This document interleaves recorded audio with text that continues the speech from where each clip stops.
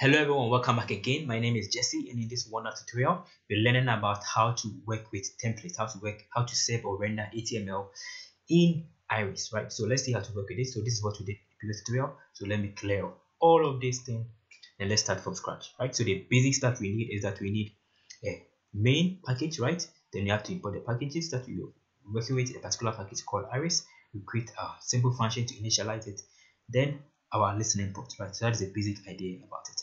Now let's see how to work with it, right? How to render HTML inside it. So the first simple way to render HTML is just go with app.get, right? The particular route that you are going to, and the name of the location of the route, which is the URL, right? And then create a function CTS for context, then iris.context, pivot. Then just go to create a function where we're doing all the stuff we want to do. That is a basic simplest way. Now let's see how to the first method of saving a file, right? This is going to be our method one. So you can just go straight away with the CTS dot save file, right? Save, and the CTF dot CTS, right? The context dot save. So we have save content, save file. So let's use the save file, right? That's what we're using. So CTS for content dot save file. Then you can supply the particular file that you want to supply. So the name of the file that I'm supplying is, let's say, index.html, right? So it can be any file. Then let's set it as false because it takes two arguments. So we have the file name and then the compression, right? So false or true. That's perfect. So now let's save it and then let's create this particular file. I'm just going to create a file and then place in the same directory, same location as our app, right? So the name of this is going to be our, let's go to index.html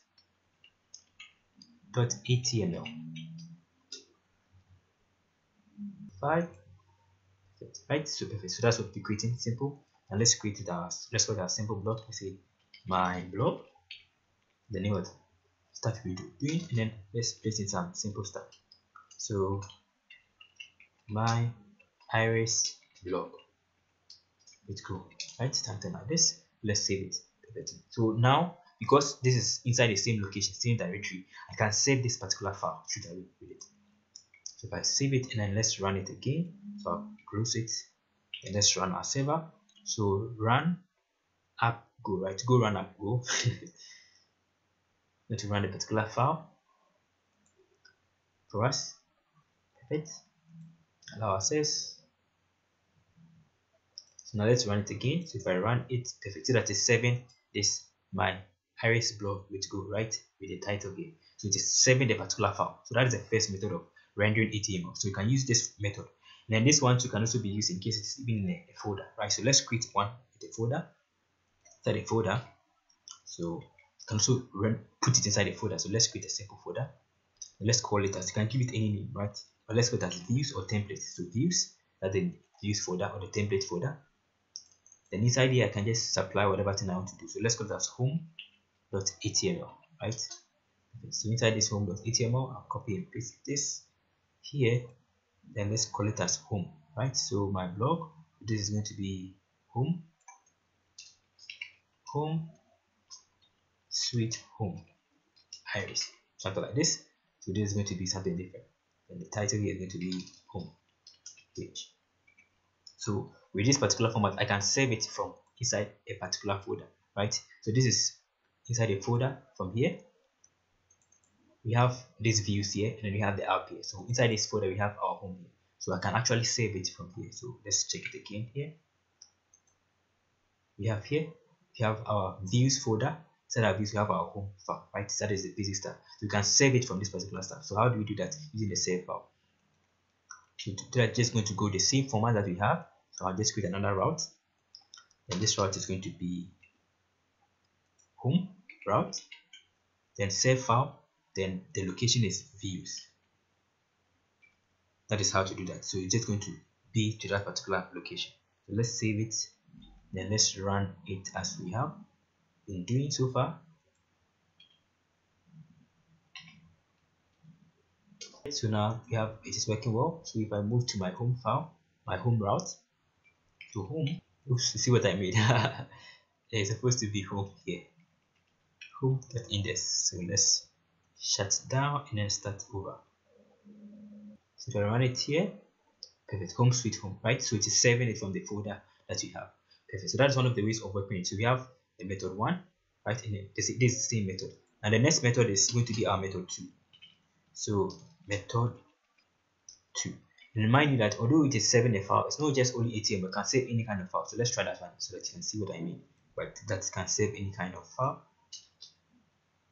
So let's call it as a file, something inside our view folder that is not, let's call that image. So my image.png, right? It can save any kind of file, not just .png, and then have an image. So we can actually save an image. So let's call it as my image, or let's give it as something different. So iris go, right? So that is the name of, let's check it and see. We have an image here. They have iris go, right? Iris go, that's the image you want to save. You can actually save an image. So iris go png. So let's save it. So let's call this one as image.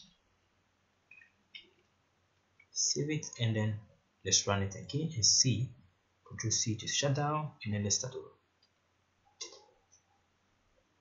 Perfect, now access.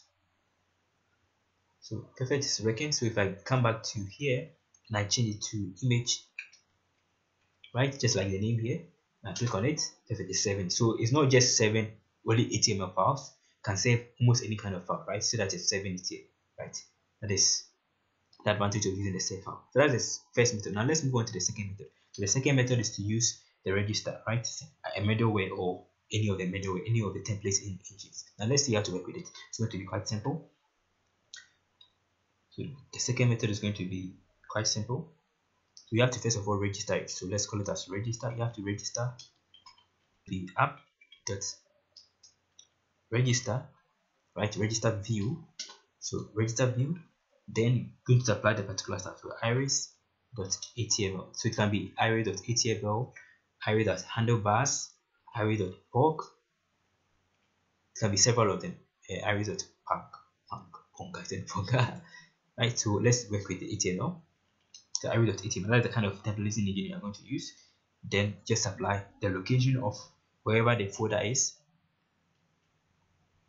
So it's inside my views folder, right? And then the kind of stuff that you are picking. So inside here, I'm picking every HTML inside, right? So that's the kind of extension I'm working with. So that's how to register a particular template.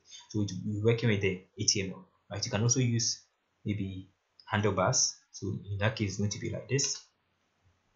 In case you're using handlebars, it's going to be like handlebars, right? Handlebars. In case you're using Django, or you're using something different, it is very, very intuitive. In case you're using Ember, or you're using PUG, right? Pop, you can also use the same thing. So in this case, this is going to be handlebars HBS, then Pag is going to be TUG, right? So there are several ones you can use, several templates it supports. Very, very interesting. So that's how to work with it. In case you first of all register the engine, the particular templated engine that you want to use. Now let's move on to the next step to working with it. So after registering it, you can just create your route. So let's create our simple route app.get. Let's use the one above. Here was the same thing, right? To avoid repetition. Then from here, we're just going to create, let's call it as, let's say, about. So about, and then here it's not going to be saved anymore. We're not going to be using the particular stuff that I've registered HTML. So using the context.view. Right, so the context of view allows you to view that particular stuff. So it's going to go to that particular directory and then pick that particular stuff. So we are going to pick the about.html. Right, perfect. Don't need to supply the direction, just go to the directory. It's going to look into this particular place. In case this was template, it's still going to look at it in that same location. So let's create another file inside our views, and then let's call it as about.html. Then let's paste in some interesting stuff. We'll copy this, paste it here, right? It's going to be about page.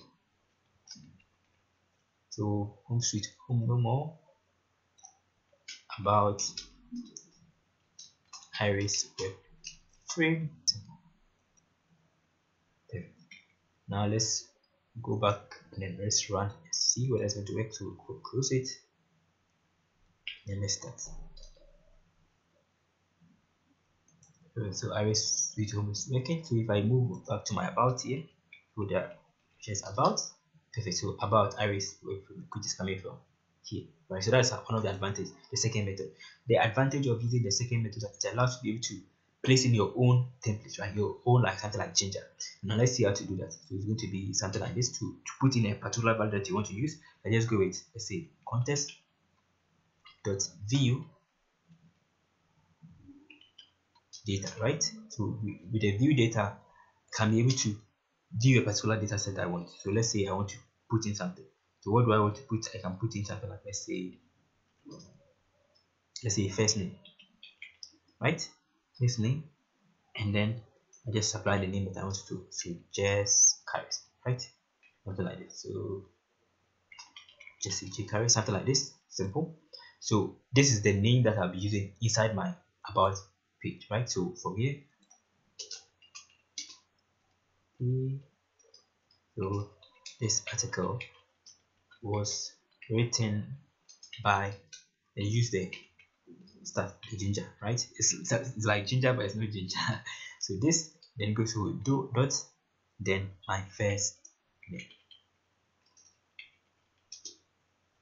Perfect. So that is it, right? So this can be first name, can be any name. So let's go to first name here. So we are using this one, we are referring to this particular stuff here, right? That's what we are referring to here, right? So dots, don't forget the dot first name.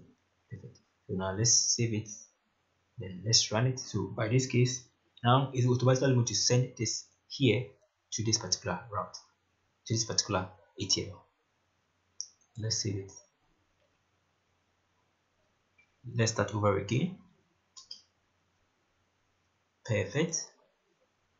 So perfect. So if I come back to my iris here, so this article was written by JCcharisTech, right? So that is coming from here. But that's how to work with it in a very simple and a very nice way.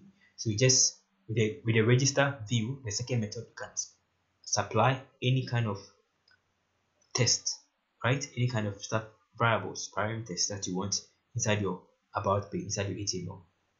That is the second method. So thank you for watching this long tutorial. In case you have any question or contribution, just put it inside the comment section so that everybody can benefit. And please don't forget to subscribe. Stay blessed.